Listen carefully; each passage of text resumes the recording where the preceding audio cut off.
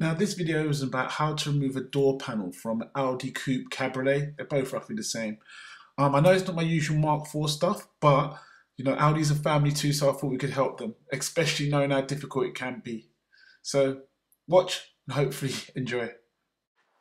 Now the first step is to remove the hidden screw hidden behind the door handle. This is pretty easy enough. You're going to need a Phillips head screwdriver. Push the handle back, screw it out, and it should come out.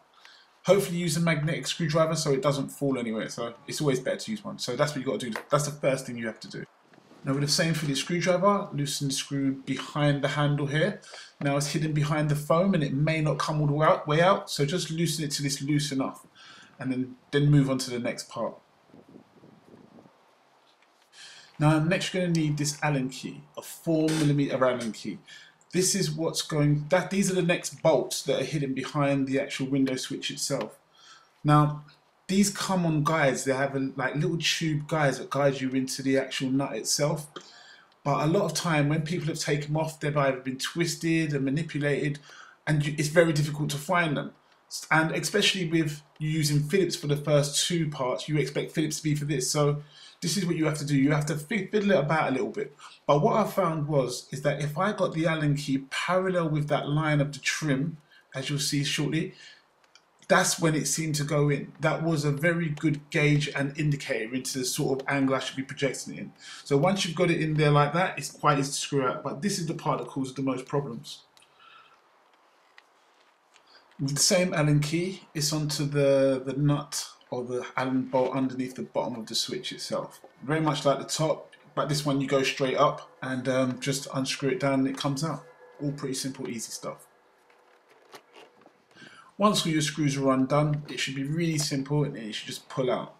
Shouldn't be too much of a fight, and there you go. That's really how simple it is. But this is very fragile, so this is what gets broken the most, but that's how you take that off. This part's all pretty easy. Now you've got full access to the light switch. These are just pull-off connectors, so you know, just a little bit of convincing downwards, making sure you don't bend anything or split anything. You know, always be careful with your stuff. And yeah, it's pretty simple. That's it. It just comes off like that. Now these are the handle brackets. These are also Phillips screwdriver. This also helps to hold on the door panel as well, so these have to be removed. So simple Phillips screwdriver, screw them off, and on to the next.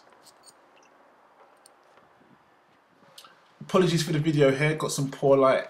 Once again, Phillips screwdriver on the end is this black casing. What you'll see is the door panel come around the side and it'll be behind a black casing. So you have to remove that black casing. And it's got two screws. So yep, once they're done, it's pretty simple. All Phillips again, we're still on Phillips. And that's going to help you to release the door. Now that all the screws and all the holding brackets have been removed, it's very, very simple. It's just a matter of just lifting it up and it will come loose. Obviously you've still got the cable behind the handle itself to release, but this upward movement is very important. It's got hook style clamps on the back of the door panel, and if you pull it, they'll break and it'll just give you problems. So hopefully that helped. Comment, rate, subscribe. Thank you.